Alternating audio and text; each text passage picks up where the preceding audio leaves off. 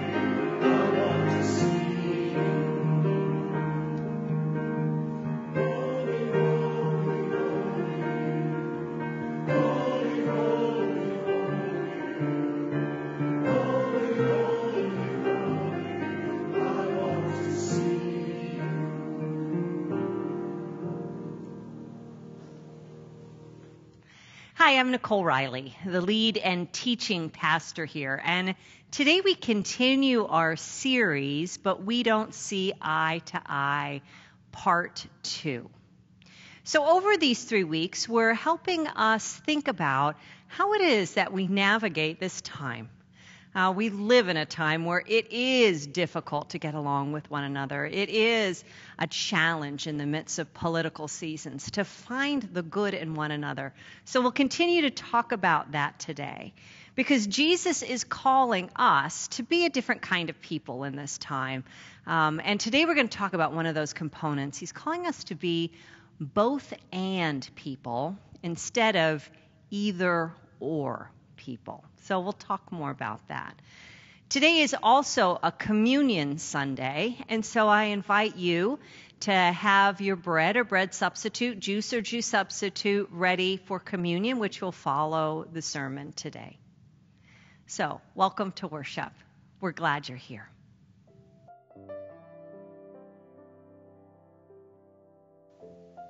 So wherever you are, let's join together now in a time of prayer. Gracious Lord, we come to you in awe and wonder at what it means to be your children. That you would love us enough to call us into relationship with you, to save us by your grace, and to empower us with your Holy Spirit. We are indescribably thankful for the assurance that you are always with us and for us in the triumphs and the trials. Lord, as our Heavenly Father, you know that there are those among us who are facing some of those trials right now. And we lift those brothers and sisters up to you that they may feel the peace that comes from your presence, the power of your healing hand, and the comfort of your loving care. Lord, as we navigate this complicated world, open the eyes of our hearts that we may see others the way you see them as your beloved children. May our focus be on aligning with you rather than maligning each other. Make us instruments of your peace, sounding notes of compassion, empathy, and harmony. Fill us with your Holy Spirit in this moment, so that in every moment we may feel your strength when we are weak. We may know your wisdom when we are confused, and we can experience your peace when we are troubled. Live within us that we may shine your divine light wherever we go and bring glory to you in all that we do. We lift our prayers to you humbly and in your holy name. Amen.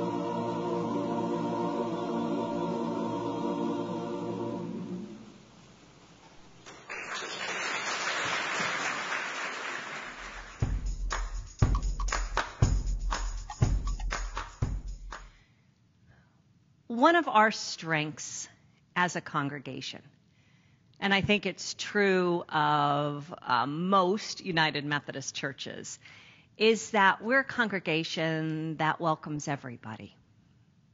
So if you're liberal or conservative or anywhere in between, you're welcome in a United Methodist church. Now, I realize that there are lots of churches where people all kind of agree with each other, but the United Methodist Church isn't one of them. We are what's called a big tent, meaning that we have diversity in the church, and that diversity, of course, includes political diversity. So that means that you can come to worship, and either in the old days when we would gather in the building or gather online, and there will be weeks where you will think to yourself, that sermon, that pastor, that church is too liberal or not liberal enough. That church is too conservative or not conservative enough. That church talks too much about politics or not enough about them. In fact, like every pastor, I have preached a sermon where afterward someone has said to me, that was too political. And the same sermon on the same day, someone has said, that was a real disappointment. You didn't take it far enough. Welcome to the world, right? We see things in a variety of ways. We don't all see things eye to eye. Here's the thing, though.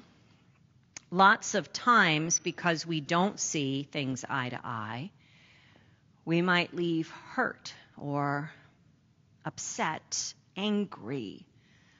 We might feel like this isn't the place for me because they don't believe exactly the same way I do. But what if God had more for us here? What if, in fact, God called us to be together, especially if we don't see eye to eye? What if that diversity we see in the world should also be in the church? Diversity, as we talked about last week, around race, but also diversity, as we're talking about this week, around politics, around how we see the world, how we understand things. Last week we began our new series, But We Don't See Eye to Eye, and we are talking about this because we're in this tumultuous time. And our goal is that over these weeks you would hear some things that would help you bring your faith and your politics together. As I explained last week, my role isn't to stand in judgment on your politics or to think you should have a different opinion. My role is to help you look at what you think politically through the eyes of your faith, and also to help you have loving relationships with people who see things differently than you do. I believe, actually, that our seeing eye to eye, our agreeing with each other, was never the purpose or point. I don't think it was ever actually a possibility. I think the point is not for us to agree with one another. The point is not for us to be of one mind, because we each have our own mind. I think the real point of all of this is much bigger than that. I think the point is to love, even when we disagree. The point is to be in relationship, even when it's hard. The point is to work for justice, even though we may understand justice differently. The point in all of this is to follow Jesus.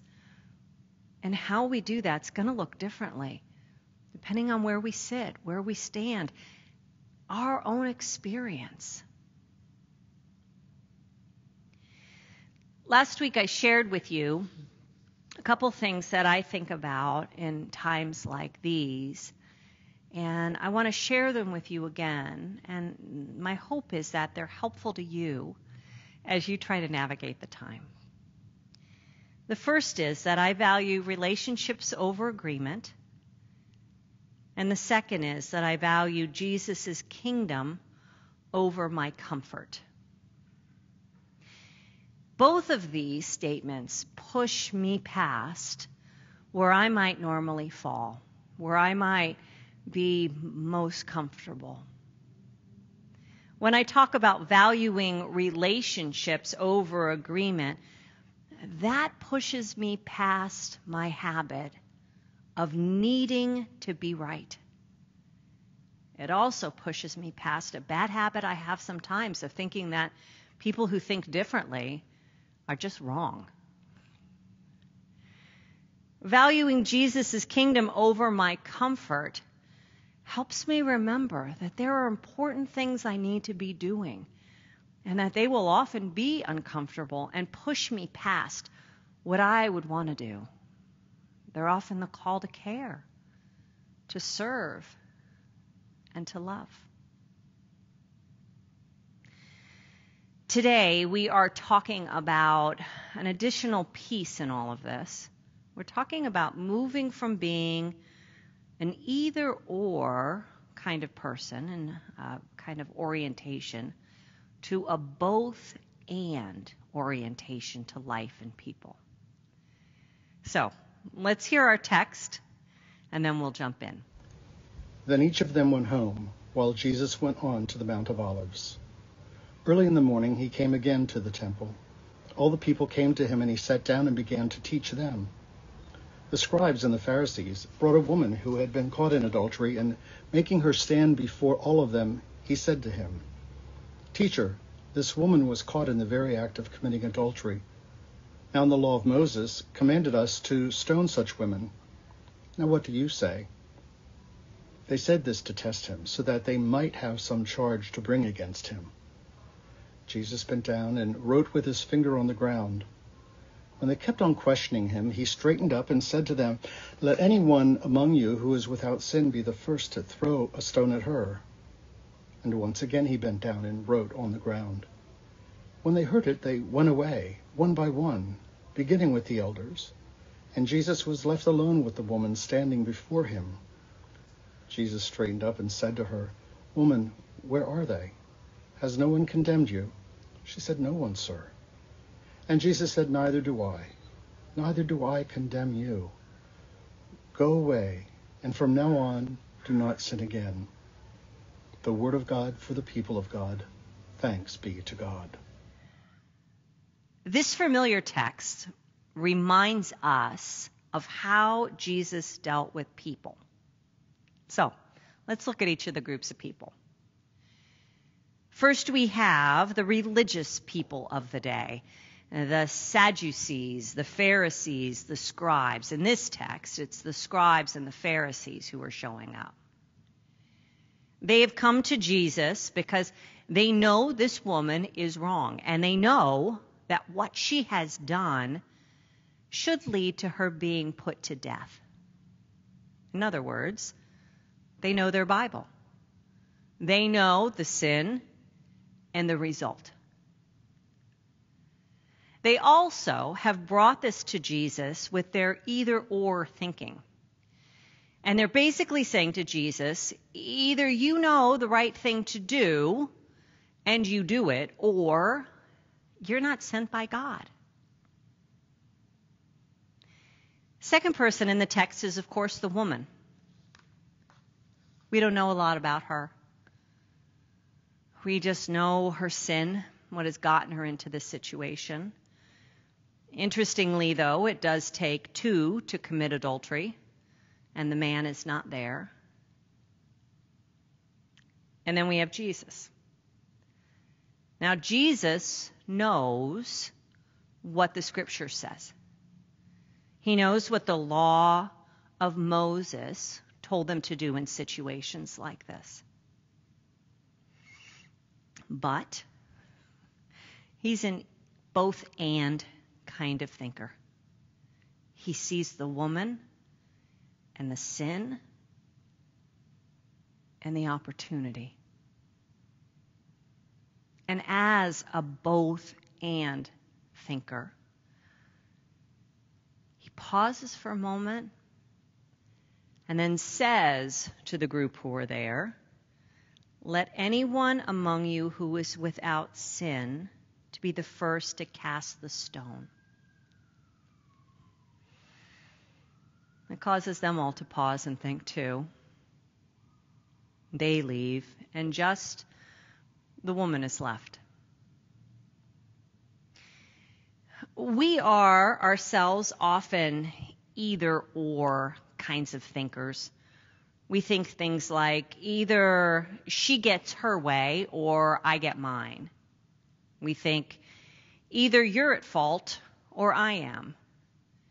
Either you're right or you're wrong. Either I'm successful or I'm a failure. Either you're with me or you're against me. Either it's true or it's not.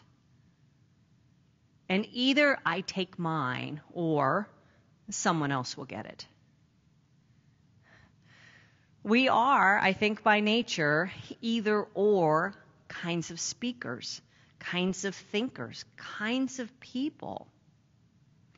And in some situations, it's helpful. But in a lot of situations, it's not so great. People, life, is really a lot more complicated than either or thinking would lead us to believe. I've mentioned a TED Talk that had a great effect on me. It's the TED Talk called The Danger of the Single Story. And in it, Chimamanda Adichie speaks about how we often have this either or thinking, this single story we tell about people, this broad stroke that we paint of one another. She says, "The single story reduces all the complexity of a place or a people group into a single-dimensional image that may capture some small part of the picture, but over time begins to stand in for the whole picture." How do we create a single story of a group of people? Well, we show people as one thing and only one thing, and we repeat it over and over again, creating this kind of people are this only. Either or thinking is a big part of this mentality. It is easy for us to put people in categories. People are good or people are bad. People are right or people are wrong. But of course, it's usually way more complex than that. Why do we do this? Why are we so comfortable dividing people like this? Scientists say that it's actually something we do naturally and normally. It is easier for us to put people in hard and fast categories. It's one of the ways that our brain thrives because it makes our life easier when we do that.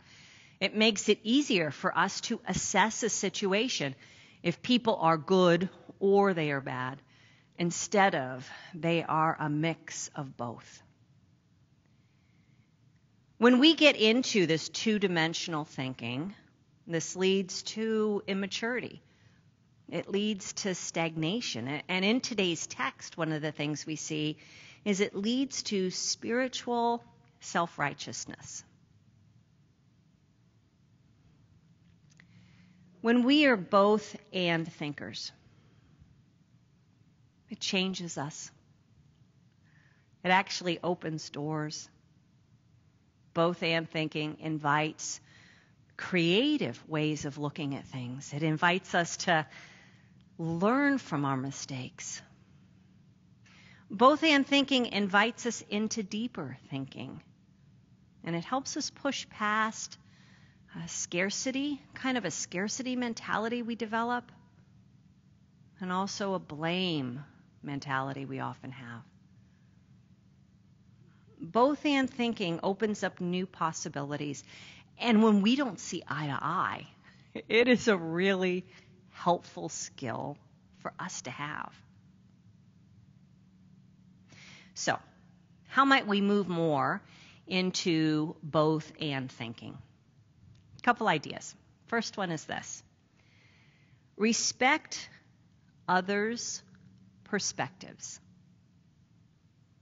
Now, I know that sounds super, super basic, but it is often what is missing in our conversations. And that's because it takes humility. It takes an openness to another's experience. Try this experiment with me wherever you are today. Lift your arm in the air and point your finger and make your finger go in a clockwise direction. And now move your arm down till you can see it from the top instead of the bottom. What happens? Our clockwise moves and becomes counterclockwise because our perspective has changed. Perspective is something that we all have. We all have perspective based on a lot of complicated things. Our perspective is based on where you grew up, what your family valued. Our perspective is based on the education we have, the experiences that life brings us. All of these affect our perspective. There's an old saying, where you stand depends on where you sit. And I think that might be true. Jesus' perspective in our text today to this woman who's been caught in adultery and how he deals with it may have struck people as standing against the law of Moses, what Moses had told them to do, what the Bible's clear and simple teaching was. But really, what Jesus was about was something much bigger. He was inviting people to a deeper understanding. And he was inviting people to see the heart of God. When you and I practice a both and mentality, we're able to recognize another person's perspective. And in that, we are able to see their heart and not just their actions.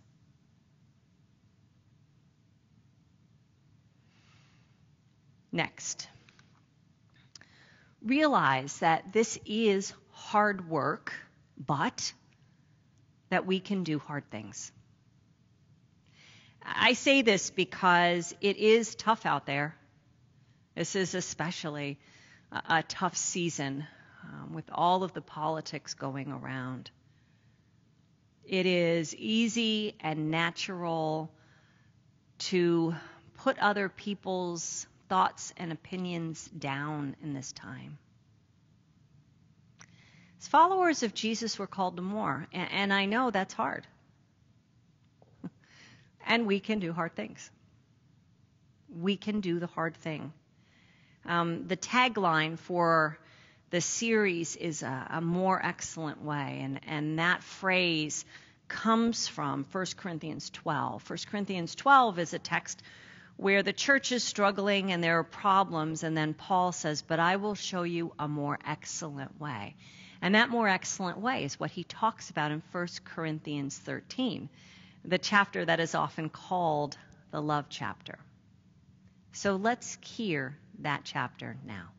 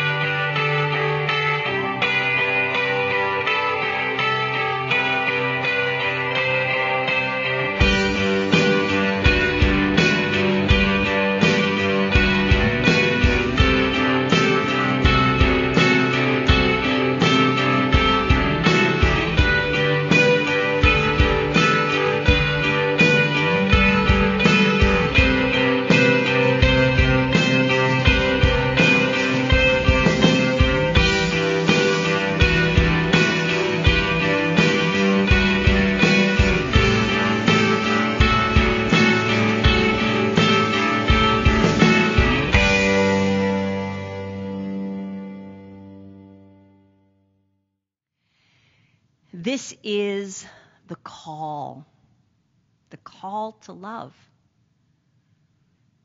And while it is often hard,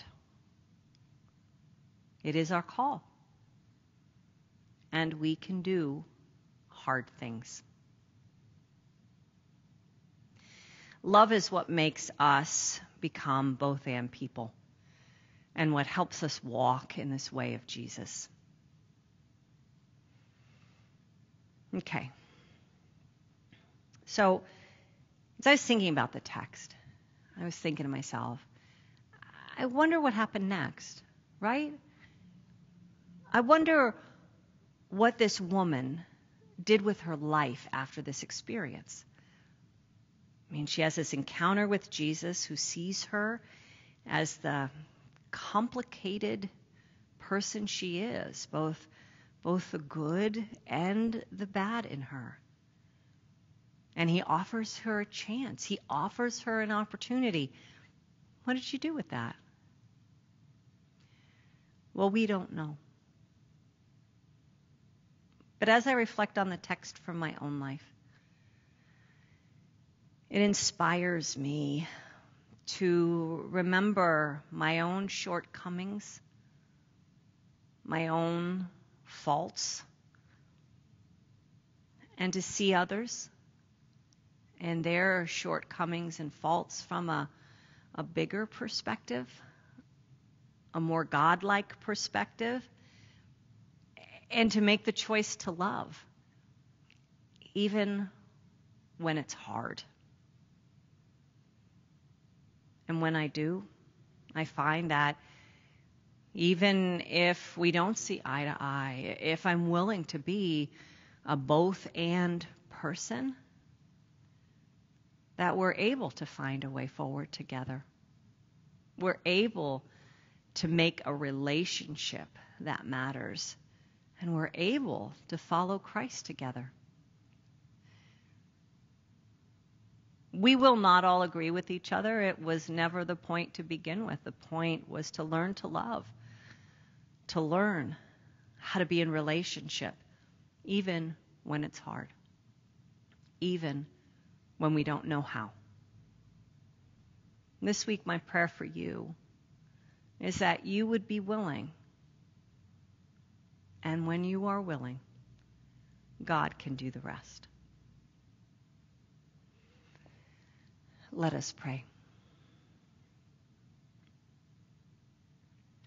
Loving and holy God, you call us to be people who forgive, who love, who understand, who see people not as black or white, good or bad, but to see people in the complexity and diversity that they are, and to know that that's part of your plan. That's part of how you call us to be.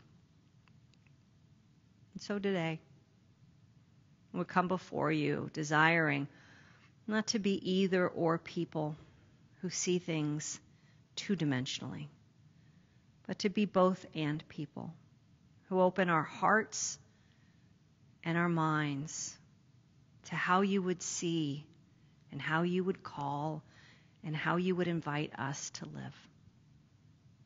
And so be with us and enable us to be your people this week. All of this we pray in Jesus' name. Amen.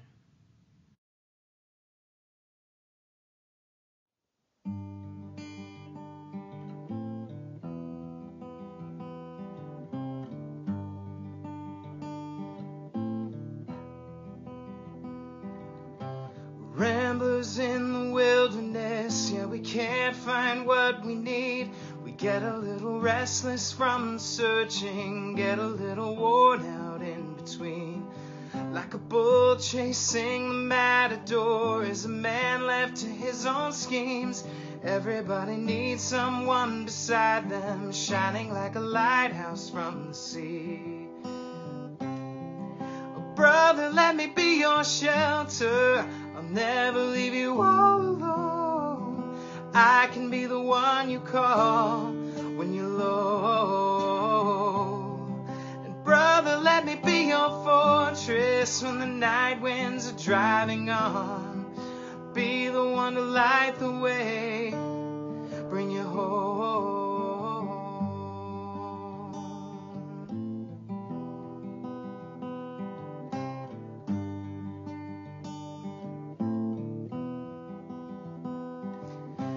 Face down in the desert now, there's a cage locked around my heart. I found a way to drop the keys where my failures were. Now my hands can't reach that far. And I ain't made for a rivalry, I could never take the world alone. I know that in my weakness I'm made strong, but it's your love that brings me home. So brother, let me be your shelter, I'll never leave you all alone.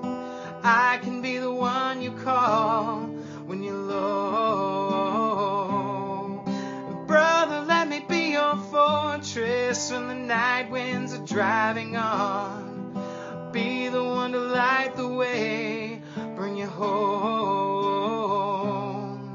And when you call and need me near, saying where'd you go, brother, I'm right here.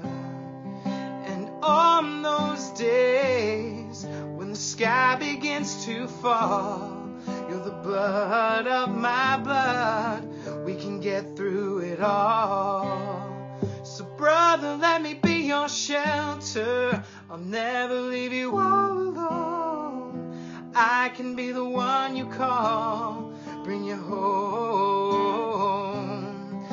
Brother, let me be your fortress when the night winds are driving on. Be the one to light the way, bring you home.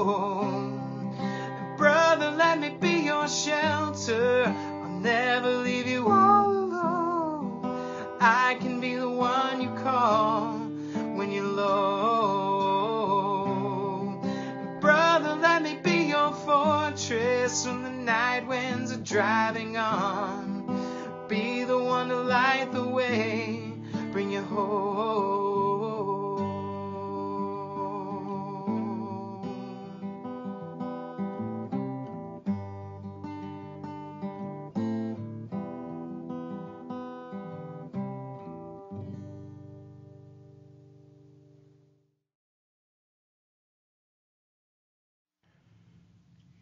In the United Methodist Church, the communion table is open to all people. And so I invite you to have your bread and your cup with you and participate in our great Thanksgiving. The words will be on the screen. The Lord be with you. Lift up your hearts. Let us give thanks to the Lord our God. It is right and a good and joyful thing, always and everywhere, to give thanks to you, God Almighty, creator of heaven and earth. You formed us in your image and breathed into us the breath of life. When we turned away and our love failed, your love remained steadfast. You delivered us from captivity, made covenant to be our sovereign God, and spoke to us through the disciples. And so with your people on earth and the company of heaven, we praise your name and join in their unending hymn. Holy, holy, holy Lord, God of power and might, heaven and earth are full of your glory. Hosanna in the highest. Blessed is the one who comes in the name of the Lord. Hosanna in the highest. Holy are you, and blessed is your Son, Jesus Christ. Your Spirit anointed him to preach good news to the poor, to proclaim release to the captives and recovering of sight to the blind, to set at liberty those who are oppressed, and to announce that the time had come when he would save your people. By the baptism of his suffering, death, and resurrection, you gave birth to your church, delivered us from slavery to sin and death, and made with us a new covenant by water and the Spirit. When the Lord Jesus ascended, he promised to be with us always in the power of your word and Holy Spirit.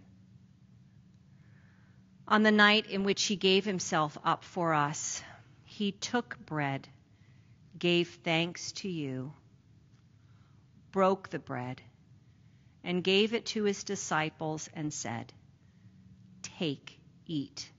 This is my body, which is given for you. Do this in remembrance of me." When the supper was over, he took the cup. Again, he gave you thanks and praise. He gave the cup to his disciples and said, "Drink from this, all of you. This is the cup of the new covenant, poured out for you and for many for the forgiveness of sin. Drink this as often as you do, in remembrance of me." And so your people brought together, joined together in saying, "Christ has died. Christ is risen. Christ will come again." Pour out your Holy Spirit on us, wherever we may be, and on this gift of bread and cup. May we be a people whose desires are transformed by your Holy Spirit, so we live in the ways that lead to life. All of this we pray in the name of the one who calls us and invites us to pray by saying, "Our Father, who art in heaven, hallowed be thy name. Thy kingdom come, thy will be done, on earth as it is in heaven. Give us this day our daily bread, and forgive us our trespasses, as we forgive those who trespass against us. Lead us not into temptation, but deliver us from evil. For thine is the kingdom, and the power, and the glory forever. Amen." I invite you to share your elements with those who are with you, offering words of compassion and love and care.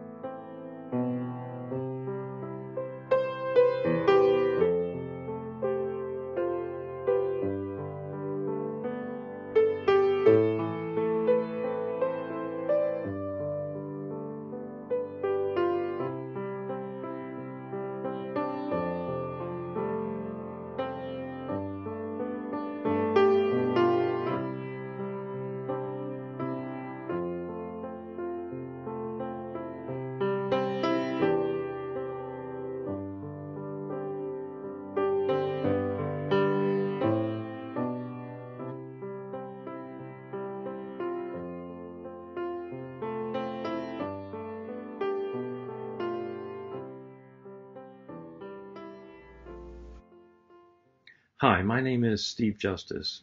As you can tell, airplanes are a pretty important thing to me. I started working on my pilot's license when I was 17, and I still to this day remember the sense of awe that I had looking down at the beauty of the world God had created. And I continued to see that beauty throughout my life, the blessings that God had given to me, including things as simple as on my morning walks, the strangers to say hi and wish me a good day, to the beauty of the sun as it sets over the Santa Clarita Valley. As I see what God has given to us, I know that God asks us to give. On your screen is a QR code along with several ways to give. Thank you so much for your faith and generosity that allows our church to reach out and help make this world an even better place.